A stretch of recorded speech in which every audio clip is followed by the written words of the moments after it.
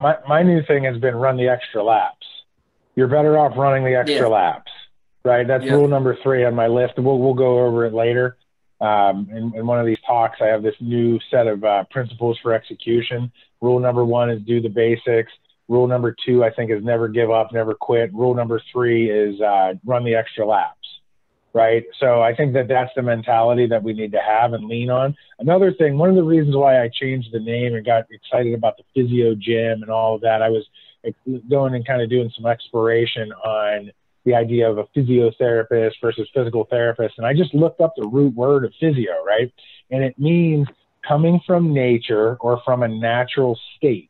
So a physical therapist or a physiotherapist is somebody that heals the body, right, by mechanisms of going through nature or a natural state.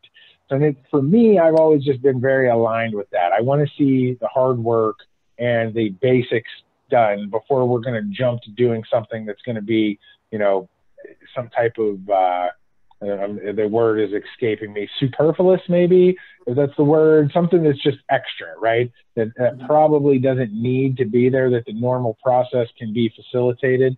And like you said, like you guys we don't want to microwave the process. Now, the other thing I'll throw out at you is what foods do taste good coming out of the microwave?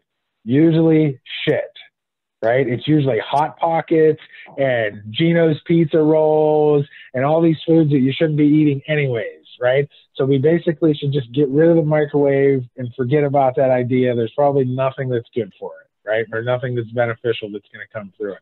Then you think about it, it's like, well, are we really so impatient that we can't wait for the 10 to 15 minute cook to happen in the oven, the bake, right, Sean? Like it only takes 10 or 15 minutes. Are we that crazy that we can't wait 10 or 15 minutes? Are we that poor at using our time and basically, using our schedule to our benefit where we have to use a microwave? But that's most of the place that people live, right? They're in this reactive, responsive type of lifestyle, right? That they don't ever even, it never even comes into the thought process like, yeah, maybe this isn't a good idea, right? Which is okay too. And again, that's one of the reasons I bring it up, because it's our job to help guide people in the right direction with thought patterns like that can really be the real game changer in somebody's life, right? That one little anecdote that you drop to somebody like that can be the thing. You guys will see this over your careers. I have people come back to me and say stuff like that all the time. You remember when you said this thing? And I repeat the same things all the time, so I don't always remember that I said it to them specifically, but it's always cool when they say something back to you like that, you're like, they were listening. Good. That resonated. And it makes you want to go say the same thing to somebody else again. And what else? Anything, Sean? You look like you were going to say something. Oh yeah. Well, I was gonna say there's like two sides to BFR, and the microwaving point also comes from the society that we kind of live in, where everyone wants everything right away. They want the fastest healthcare. They want to see the results right away. So BFR being incorporated into a lot of fancy rehab plans that all of the professional athletes are getting is just like another Right. reason why everyone else wants it in the general population, like cupping with Michael Phelps and whatnot. Cupping, right. I just thought of cupping. Also, I was gonna say, so like with the allografts, like there's a really high retear rate at probably around 3 months, which is right around the 12-week mark. That's right around where the graft is going to be the weakest too. So people might be feeling the best, but the graft hasn't taken to the body. The graft gets weakest. I want to say it goes down to, I saw a research article that's like 10 or 11% the actual tensile strength of an ACL at week 7 to 8. Because of the revascularization process, right? Yeah, so it takes a little bit of time. So that could potentially go into that mechanism. And then the last thing I was going to say about BFR was that I went on to um, like a little meeting like this, I guess, that the AASPT put on. And the hosts of it were a few PTs from the NBA just after the bubble season ended. And they were big proponents of using BFR with their athletes because they had such a high volume demand throughout the week that they tried to get the most bang for their buck with strength and training kind of like timelines with them. So they're trying to do low intent, I think it was high intensity, low volume or something Low like that, impact. so that they could, Right. yeah.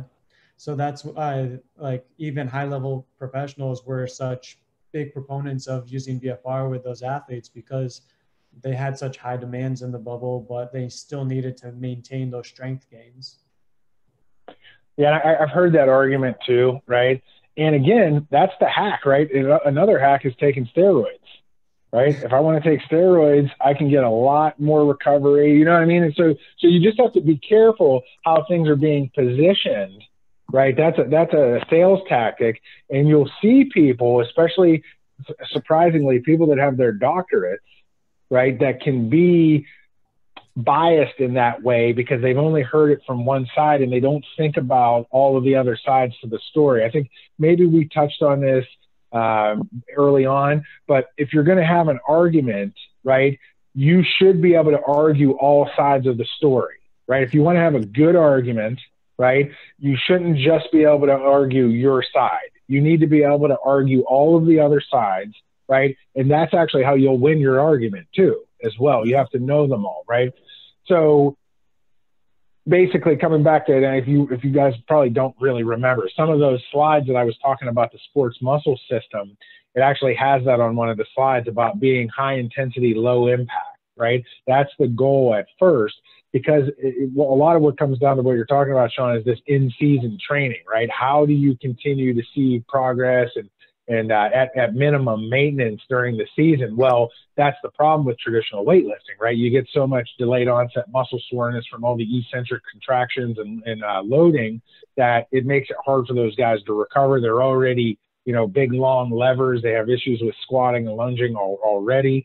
So you want to take that shortcut, right? But maybe it's really, more of a shortcut. But I think that anytime we start getting into that philosophy, there is going to be some, even with the stuff that we do, there is going to be some level of you're taking a bit of a shortcut to try to get the results that you're trying to get to.